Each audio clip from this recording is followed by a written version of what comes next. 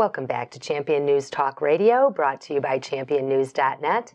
This is Carol Parisi with our founder, Jack Roser. And today, Jack and I are speaking with Jim Edwards.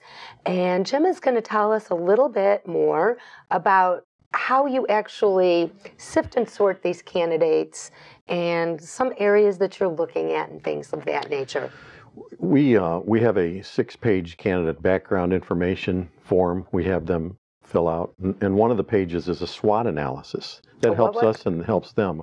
SWOT analysis, which SWOT stands for strengths, weaknesses, opportunities, and threats. It helps the candidate just as much as it helps us. And we do some background checks on them. We check their voting record, especially in Chicago.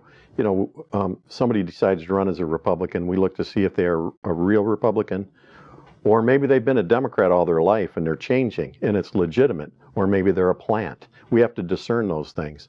In Chicago, I mean, there aren't too many Republicans that are have the backbone. There didn't used to be a lot of Republicans, I think, that had the backbone to run. They're beginning to stand up. They are, and they're coming out of the woodwork. In fact, there could be 30 or 40 candidates running on the Republican ticket. Why do you we're not think that recruiting. is? Some of them are recruiting. Some of them are sick and tired of what's going on. Some of them are your father's Democrat, legitimate Democrats that in the past had decent family values. That's right. Way too many of the Democrats today are just part of the crooked mess that's famous throughout the whole world.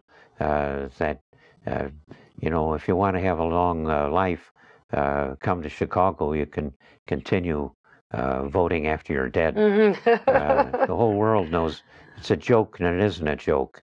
But that's true. A lot of Democrats have memories of a better day when they did stand for something, and they're going to find a home in the Republican Party along with the Tea Party people, just like Reagan did.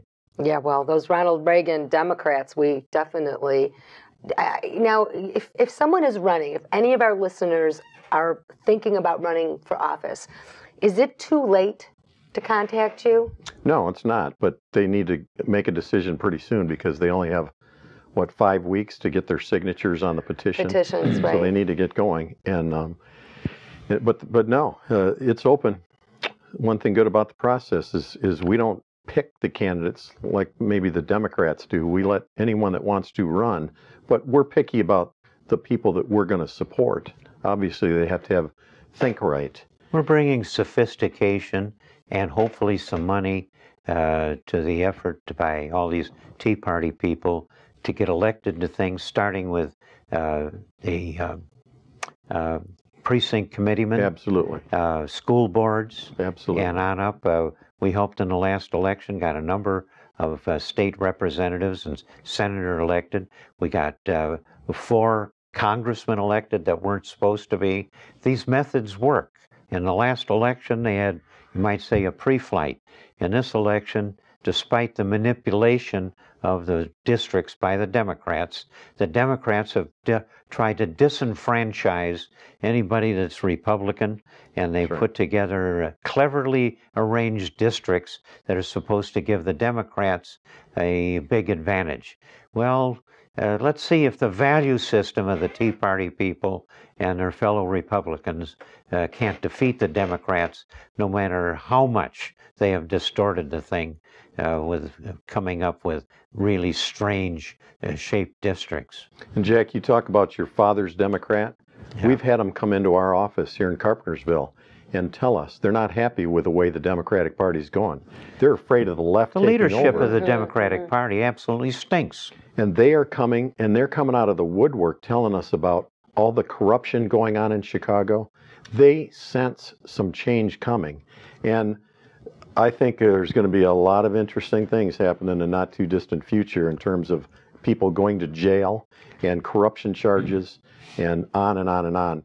In the heart of the beast, which is Chicago, Illinois. Well, that's where Barack Obama came from. We've gotten rid of some of the Republicans that weren't what they should be and didn't represent the good platform of the Republican Party. Without naming all the names, there's one on trial right now, and his confederate in their company that these guys got very rich as Republicans, but they're running dogs along with the main Democrats who have really corrupted the state for a long time and are in charge of the city and the governorship and the House and the Senate.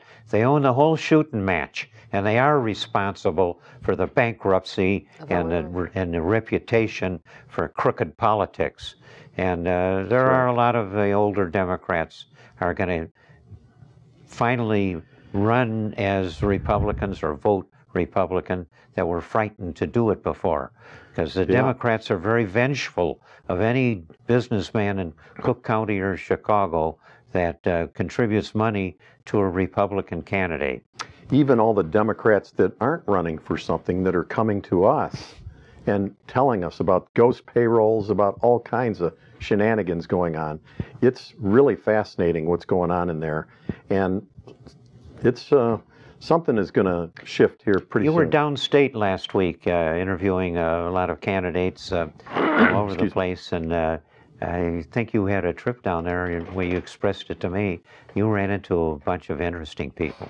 Oh, there are, and in the Metro East area, you know, of course, Jason Plummer just announced he's running for the last congressional district that's not owned by a Republican outside of Cook County. And that will give us an opportunity to uplift a lot of these other candidates down there that are running, and there's some excellent candidates down there. We've got great opportunities all over the state of Illinois, and folks, we need help. We need help to help fund their campaigns. So you can send your contributions to the Republican Renaissance PAC at 8 East Main Street, Carpentersville, Illinois.